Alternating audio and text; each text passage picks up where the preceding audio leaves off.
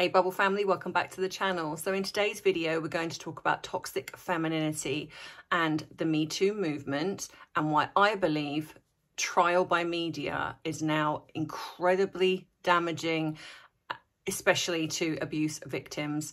So if you want to join in with this video, if you would like what I do here, like the video, subscribe to the channel, and if you want to carry on, you know what to do. Grab your drink of choice. I don't have my drink with me today, but grab your drink of choice, and whether it is tea, coffee, Bailey's, vodka, gin, whatever is your drink of choice, it is 5 o'clock somewhere, or you can be really healthy and just drink some water. Yeah, so grab your drink, let's dive right in.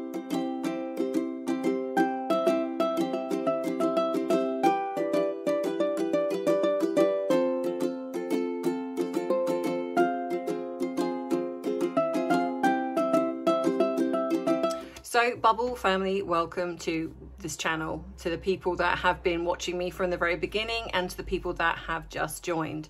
So if anyone that has just joined and doesn't know, I'm a qualified therapist and I give my thoughts and opinions, which some can be a little bit controversial. I know a lot of people don't always agree, and that's okay as long as you're respectful in the comments. So I want to talk a little bit about toxic femininity and why I think that the media is actually creating this terrible narrative of that women abusers are innocent just because they've come out and stated that they are the victims of abuse. Now, don't get me wrong, this is not towards anyone who has been abused, no matter who you are. This is not about that. This is about the people that seem to come out, which we are seeing now with the Amber Heard trial. And of course, there is also the famous incident with Evan Rachel Wood and Marilyn Manson, where she has come out and stated that he groomed her and abused her. Well, now what has come out, because now Marilyn Manson is now suing her for defamation. So very similar to the Johnny Depp trial. And perhaps, maybe, it's Johnny Depp's courage to fight back that has created Marilyn Manson to decide, actually, this is not okay, and I'm going to fight back, because now a lot of things are coming out, allegedly, I have to say, on either side. She's obviously stated what she stated, and he's also come out and allegedly stated that she has done some very serious things, and actually it's a bogus charge. So I want to talk about this because I feel this is incredibly damaging. You know, even when I'm Googling, even now, which is creating me to be so angry. So this is kind of like my Monday meltdown, if you like. When I've gone on and I've Googled the Amber Heard and Johnny Depp trial, what I'm seeing is still this kind of attitude of, you know, oh, we don't want to see them airing their dirty laundry in public. You know, this is like a car crash TV. You know, that a lot of people a lot of articles seem to be still siding with Amber, bringing up Johnny Depp's drug and alcohol abuse, and the fact that he was slamming cupboards and showing himself on camera to be very angry. But what they're bypassing, which I find astounding, and this clickbait media, which to me, I was always under the impression that years ago journalists had some kind of integrity. Like if a journalist was hovering around, it was they were trying to find the truth, and you would kind of panic because it's like, oh, a journalist is poking around. You know, I mean, I know they could be a bit flamboyant with what their articles are, but for the most part, they were trying to dig for the truth. Well, where has that gone? Where are those journalists now? Because it seems to me that all they care about are clicks and money, and it doesn't matter who they damage. You know, we've seen this on Twitter, we've seen this across the board on online media, and I'm even seeing it on YouTube when people are, you know, news outlets are covering the Amber Heard and Johnny Depp trial. You know, for the most part, what I'm kind of seeing, and it obviously could be to do with my algorithm and what I'm getting, but what I'm noticing, and especially in the articles, is this kind of almost like this is like a circus, like, you know, these two should have kept everything private. You know, what they're forgetting is that Amber Heard started this by lying. by lying about somebody, and just because she didn't name him in the op-ed, that this media circulation that happened from that was the fact that he was then defamed. You know, he lost Pirates of the Caribbean, you know, and just because he's a celebrity, it doesn't mean to say that he should not fight his corner, you know, and this is what I'm really struggling with, this whole attitude of, you know, the mockery that's kind of going behind this trial. You know, let's not forget, we've got, underneath this, we've got two very damaged people. We've got one that has got, in my opinion, narcissistic personality disorder, psychopathy, and, you know, comes from this abusive family background that has created this kind of persona and then targeted, I believe, targeted Johnny Depp, utilised him, you know, very similar to what somebody else we talk about on this channel. And not only that, staged photographs to create it look like he'd passed out. Unless you're there, you don't know whether he was asleep or whether he was passed out. Only the two people that were there can talk about this, unless someone else was there. So she's saying he was passed out from the drink and drugs, and yet he's saying he fell asleep. You know, but interestingly enough, you know, a lot of the media are kind of playing it, this kind of narrative that he's passed out still from drink and drugs. When Amber Heard herself has openly admitted that she's abused drink, she's abused drugs numerously throughout that relationship. Even you can hear it on the tapes where she's talked about it.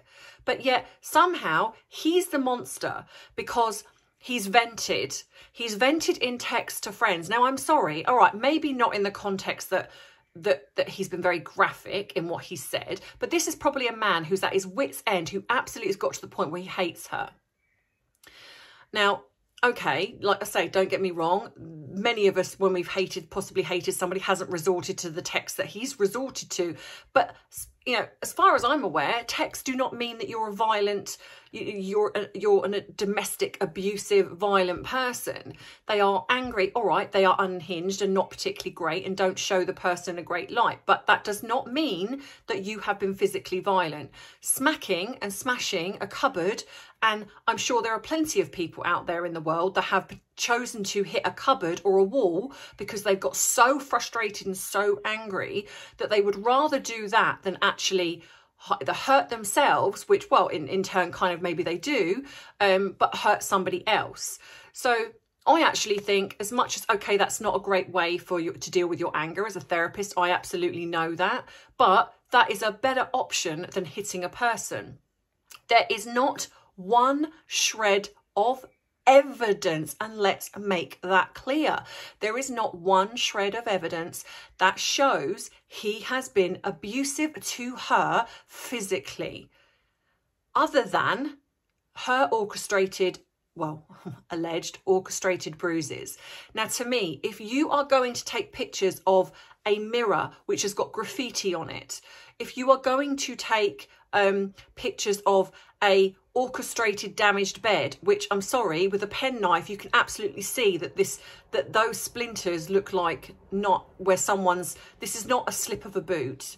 So you can see that she's taken pictures of a staged set with drug paraphernalia. There's you know, other photographs of him being passed out, but yet not one photograph of where she's been sexually abused. She's not one photograph where she's got this broken nose, bloodied nose, you know, multiple which would have, if she'd have been punched in the face, she would have had a fractured cheekbone. I'm pretty sure. I'm not a doctor, but I'm pretty sure she would not have just had this tiny little mark on her face. You cannot tell me that if you are someone that goes around staging photographs, that you don't think to take photographs of yourself where you have been abused. You know, so what this woman has basically done, has done this article, and then people have then she's gone on and then talked about her abuse with a powerful person. Of course, people are going to jump to the fact that they think she's talking about Johnny Depp. And she never denied it.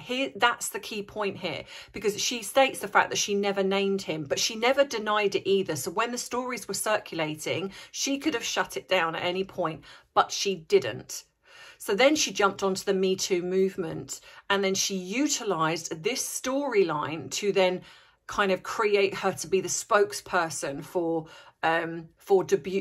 abuse victims out there. This I find utterly disgusting, especially also with the fact that it's now come out that she stole her assistant's abuse story and started talking about this as if it was her own. You know, this hasn't actually been talked about much in the media, and I'm pretty unsure why, because it seems to me that they want to believe, or they're trying to orchestrate Amber to still be the victim, when actually it's Johnny Depp that's the victim. Yes, okay, he is a damaged person, but that doesn't mean to say that he deserves this. He doesn't deserve to be lied about. He doesn't deserve to be spoken about in such a way that creates him to lose one of the biggest roles in his career. You know, and two, in fact, because he lost Fantastic Beasts as well. Now, you know, to me, what I absolutely find, and I know I don't translate my anger so much on here, but my anger is this one-sidedness of the media that and people that are talking about this in the media, that almost create Johnny he should not have aired his dirty. This is not airing your dirty laundry in public. This is defending yourself against someone who has accused you of domestic violence. Why should he not defend himself? You know, this is happening all too often, where we are seeing women are using the Me Too movement to attack men. Now, I'm not saying that there are not legitimate stories of abuse. Of course there are, but so are there with men, and Johnny Depp is one of them, in my opinion. Just from what I have read, I have heard with my own ears, where she's acknowledged, where you tell this man, you're not punched. I'm hitting you, but you're not punched. The very definition of hitting somebody is domestic violence. And I'm sorry, then the people are coming out going, it's not domestic violence because the person has to be in a position of power. So no, absolutely not. If that's the case, then why? Then gaslighting then isn't, verbal abuse isn't classed as abuse. Emotional abuse isn't classed as abuse then. You know, because you can't emotionally abuse someone. You can't gaslight somebody because you're not in a position of power. So a woman isn't allowed to abuse somebody because she's smaller in frame and she's not absolute crap. You can be abusive. It doesn't matter what size you are if the person is not somebody who is going to defend themselves in a physical way. If you are somebody that is going to abuse somebody and they don't know how to stand up for themselves, you are in a position of power. It doesn't matter what size you are or what gender you are. If you can manipulate somebody, if you can abuse and hurt somebody, you are causing them distress. That's domestic violence. I think that some of the women that are coming out and saying can't be domestic violence because he's a man, she's a woman, he's in a position of power. What utter... It's this type of person that is creating the problem, why men feel afraid to come forward because they are ridiculed for coming forward, which is what's happening now. Now, I believe good on Johnny Depp for coming forward and facing all of this, because what he's now showing is that it doesn't matter who you are, you can be the victim of abuse. You know, even if she's a small-framed woman, she can still be abusive, which we have seen, where she's gaslighted him, mocking him, and because he's not, and because he loves her and he wants to believe in the relationship, and because he's damaged himself, she has absolutely utilised that. And this, again, trial by media, where they have created this man to be the abuser, is so wrong. And people say, oh, it's freedom of speech. No, it's not. It shouldn't be freedom of speech if it's wrong, if it's lies. You know, this innocence till proven guilty has disappeared because now you are guilty in the court of the media. you know, before it even goes to trial, which is why it's gone to trial, because he was defamed. The whole nature of this whole kind of, oh, you know, it shouldn't, you know, we shouldn't be watching this. It's, you know, I don't want to see it. Well, stop creating it to be entertainment then. This is a serious thing. This man was abused. This is serious. So maybe the media should stop creating it to be entertainment, and then it wouldn't be entertainment. You know, this is a man who is clawing back his career after a woman has decided, because he decided he didn't want to get back with her, because he decided he'd had enough, that she decided, oh, it's, you know, and because she wanted the money, I don't want anything, but got 7 million. And this also seems to be kind of sliding by the wayside. The fact that she got a $7 million payout that she promised that she would give to these 2 charities, but she pledged it. And yet she's gone on this, I believe it was a Swedish or a television show. She says the words, I donated, past tense. I've donated. That says you've given the money. She lied. She hasn't given the money. And then now it's, I pledged it. Oh, I use pledge and donation synonymous. No, you don't. No, you don't. Because otherwise you would have said pledged on that end. I've pledged this donation. You wouldn't have said I've donated, past tense. That money was to go towards underprivileged people, people that are struggling, and, you know, children, people that have gone through abuse. And she chose to keep the money. And her lies of, well, he's now suing me. No, he didn't sue you till 13 months later. So you had 13 months where you had that money in your bank and you still chose to not donate it. And in fact, what you did do was somehow get Elon Musk to donate for, you know, some of the money in your behalf. So, oh, I'm actually getting so frustrated. And I'm actually breaking out into a sweat. I'm actually breaking out into a menopausal sweat because I'm so angry. I find this so frustrating. I see both sides. I have been in a situation with clients where I've worked with people who have been abused, and it's horrendous for these people. I myself have been through this, so I know firsthand what it feels like. You know, to see this woman, or to see women, and I say women because they are women, lie. Because for whatever reason, and now we've got this incident with, like I say, Evan Rachel Wood. Now, again, I'm going to state allegedly, because I know that this is a very triggering subject for people. But again, there's no evidence at the moment to show that he's done what he's done, apart from what she's saying. Now, he's coming out and he's now suing her for defamation. Now, in my mind, if you're suing somebody, you know, especially if you've been watching the Johnny Depp trial, you know that evidence is going to come out. So I believe, in my opinion, it stands to reason that if you're guilty, the chances are you're not going to want to sue. You're going to want it to go away. So you're either going to pay somebody off, or you're just going to do something to create it to go away, or forget about it. He's not. He's suing her. And what's now coming out is that allegedly she pretended to be, or people in her circle pretended to be FBI agents to, and there was some hacking involved, trying to hack into his computers. And apparently he's got evidence of all of this. And apparently her ex-partner, Jamie Bell, has also come out and refuted some of her claims. So, you know, again, this is kind of early days, so obviously I will, you know, keep you guys informed with this one as well. But again, this really does show this toxic femininity. And now we also have Harry and Meghan, who have gone on, and okay, this isn't just, I mean, even though some people can say that he's, you know, he's not acting like a man, but have gone on public, you know, Oprah, and accused the royal family of something, knowing that they can't fight back. Without any evidence, zero evidence of them being racist towards her. In fact, if anything, it's the opposite, because does she really think that if they were racist, that they would have welcomed her into the royal family? You don't think that as a powerful family would have found a way to not let this wedding happen?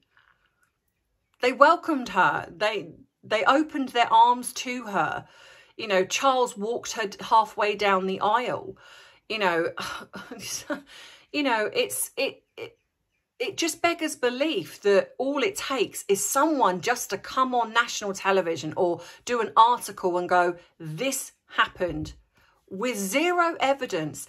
And there are people that will jump all over it. And it's enough now. Trial by media, it's enough for a career to be ruined just on the word of somebody else. I don't know about you, but I find that very worrying indeed. And I find it very upsetting that that is all it takes, because there are legitimate people out there who have suffered abuse, who struggle to get their stories heard. And a lot of the times it is dismissed. That's what I'm going to be doing with my glasses in a minute, demisting my glasses, dismissed. They get their case dismissed through lack of evidence, because their word isn't enough. They need evidence. But with celebrities, it seems, or it seems that that's all it takes. Trial by media, you only have to say it and we believe it. Well, some of us do. But thankfully, not all of us do. And it's us YouTubers that keep the truth out there, or what we believe to be the truth, because we use our brains. You guys in my lovely bubble family, you use your brains. You don't just go by hearsay. You go by looking at facts. And that's all I encourage you to do. Before you judge anybody, look at facts. Don't just jump on a bandwagon because it seems the trend. Look at the evidence, look at the facts, and then come to the conclusion that you come to. So let me know what you think in the comments, guys. As always, I love you. You know that. And thank you to everybody who is buying my merch. Thank you to everybody who has bought me a cup of tea. Thank you to everybody who is supporting my channel, whether it be you're sharing, liking, subscribing, whatever you're doing. And as always, I appreciate you. So I will be back tomorrow with another video. Don't forget to my live with Trev is this Saturday at 7 p.m, not Friday. I will put something up in the community page. So I'll see you then. So take care, bubble family. Mwah. Bye.